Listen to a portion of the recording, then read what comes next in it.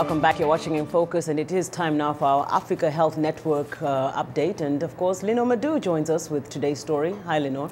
Hello, Dimiake. Hello, everyone. Well, Zambia has rolled out a mass circumcision campaign targeting nearly 2 million men by the year 2015. The nation is aiming to reduce the spread of HIV/AIDS infection in men and cervical cancer in women.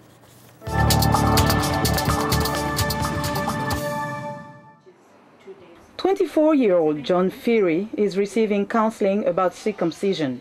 He says he understands the benefit of the procedure. It's got a lot of benefits. I think it's safer to protect me a bit from HIV, to protect my partner from cervical cancer somehow. Yeah, and I don't think the experience is that bad. It's kind of easy actually, and I advise that more men should come for it. The World Health Organization says male circumcision reduces the risk of heterosexually acquired HIV infection in men by approximately 60%. In addition, medical experts say women can also get some protection from a type of human papillomavirus that causes cervical cancer, which is found in uncircumcised men. In Zambia, men are being encouraged to undergo circumcision to reduce their chances of getting infected with HIV. Statistics show that up to 80% of Zambian men are uncircumcised. Health facilities across the country are offering the procedure for free as part of a government-led campaign. It's targeting men between the ages of 15 and 49. Chipo Musiwa is a male circumcision counselor.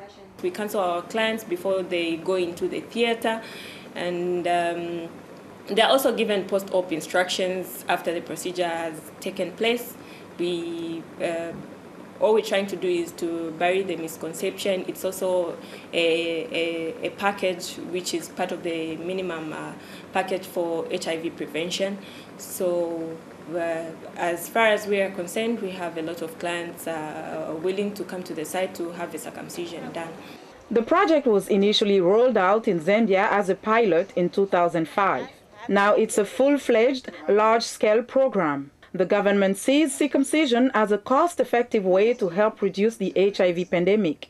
Daniel Makawa, the National Circumcision Coordinator, says the campaign will be carried out in phases across the country. So this operational plan is divided into two. Yes, the first part we are calling it the catch-up phase. That will run from 2012 to 2015.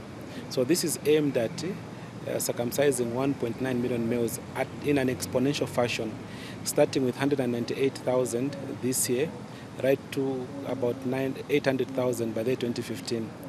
So as we roll out to that 1.9, we expect that by then the human resource will have improved, the efficiency of the program will have been in top form, and all partners will have been on board and covering most of the areas. So far, about 185,000 men nationwide have undergone the procedure. Mothers with newly born sons are also being encouraged to have their babies circumcised early for long-term HIV/AIDS prevention. But critics say the campaign in Zambia is not putting enough emphasis on the fact that circumcision will not make men immune to the disease.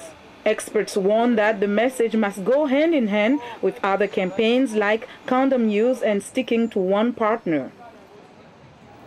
Traditionally, circumcision is not a common rite of passage in most parts of Zambia, but one tribal chief has made it his mission to encourage men to get circumcised, challenging his own tradition. Jonathan Eshiloni Mumena is the chief of the Kaunde people in Zambia's northwestern province. He is also the leader of Zambia's National Male Circumcision Advisory Council, and he explains why he has taken on this challenge. About February last year, that's February 2011, my own son, Benjamin, who was then 18, and that was my firstborn, comes to me and says, "Daddy, I want to go for male circumcision." Now, that was not an easy prospect, especially for me, as custodian of our customs and culture, over people like the Kaonde, who are non-circumcising. And right from the epitome of the seat where you're supposed to advocate for culture and who we are, because culture gives us our identity, gives us our direction, gives us our sustainability. And my own son comes up and says, "Daddy, I'm going this way." It was a challenge. I began thinking, And that was from the time then I began to do my own research and find out, what is this male circumcision? I allowed him to go, but then I knew I had a tougher battle ahead. How do I explain to the elders? How does the community begin to embrace this? How do people look at me, the custodian of their own culture? I turned on to Society for Family Health Zambia, who gave me a lot more information, and I got to realize that it gives us 60% protection from HIV and AIDS. I think that was two very, very good news indeed. Secondly, it is not just about preventing new infections in the males, but you go further to realize that it also helps prevent cervical cancer with the spouses of the men that are circumcised. It's a double deal. And thirdly, it's about remaining hygienic. And I think that it is no longer such a challenge, because previously you'd think that when you're going through male circumcision, it's like you're changing and running out from your culture, looking down on your culture, turning your back on your culture. But we're doing this as a survival strategy now in the face of HIV and AIDS. And I think the information I found became too compelling and too good. And I personally ended up going for the same procedure in June 2011. And then brought the debate to the village so that we have the men and women talking about it. And the debate is raging like a wildfire. And Chief Mumena's efforts have inspired countless men in his village to get circumcised, including an 82-year-old. He has also used his authority to reduce gender inequality, and he has championed safe motherhood in Zambia.